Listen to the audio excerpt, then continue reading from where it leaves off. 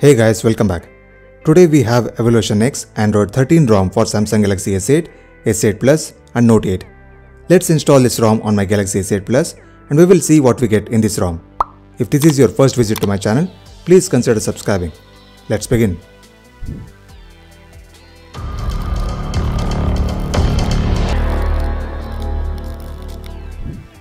Before we start, you need to have a rooted phone with TWRP recovery installed. If your phone is not rooted, I have a video to show you how to root. The link is in the description.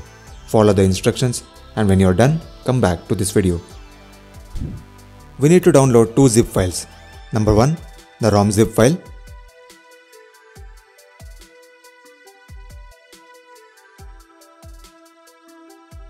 Number 2, Magisk zip file to gain root access. You will find the links in the description. Copy these files into your phone's SD card. This is important because we are going to wipe the internal storage. Now turn off your phone. Press and hold volume up, Bixby and power buttons all at the same time to boot into recovery mode. Swipe to allow modifications. Click on wipe, format data, type yes to erase internal storage.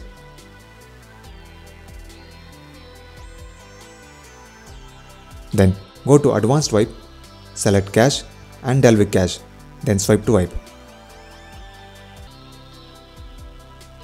Now click on install. Select the ROM zip file, click on add more zip and select Magisk zip file. Then swipe to flash.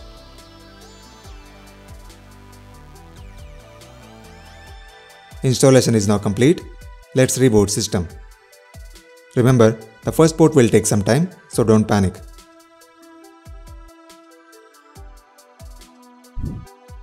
Now the phone has booted up. Going to settings, about phone.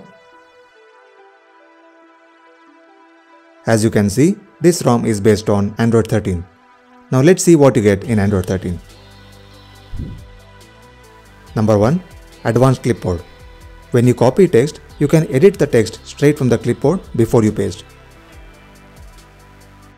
This will come in handy when you do not need the text in between or you want to make some changes.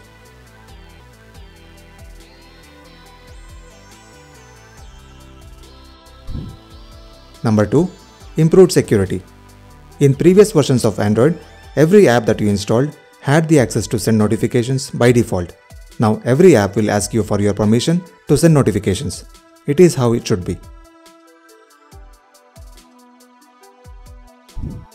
Number 3, Aesthetics.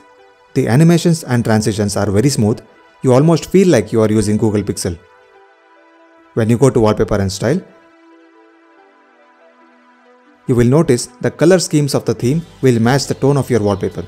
Of course, you can change from the presets. This is a fresh change Android needed. If you have flashed Magisk, then you need to run the app for the first time to download additional packages.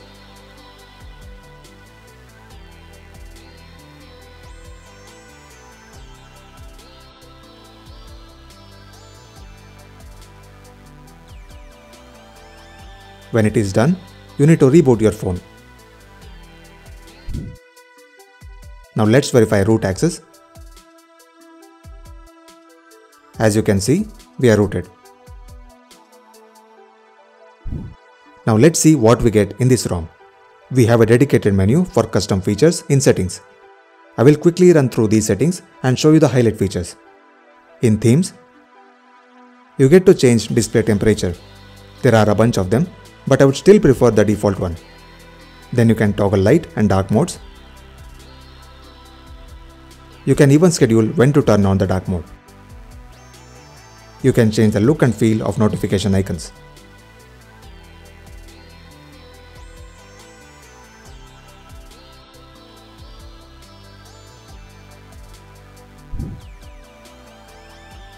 In status bar settings, you can change clock position,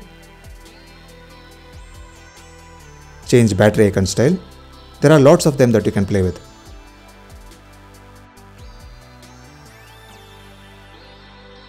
And of course you can disable the icons that you do not want to see in the notification center.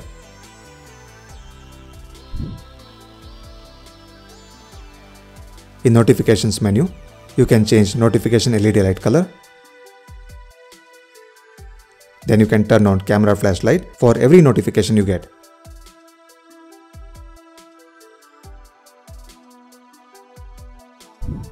In Quick Settings menu, you get standard customizations to change the layout.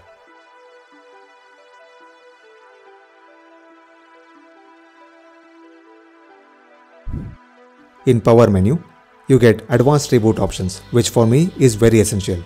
I can boot straight into the recovery mode when I want to try the next ROM.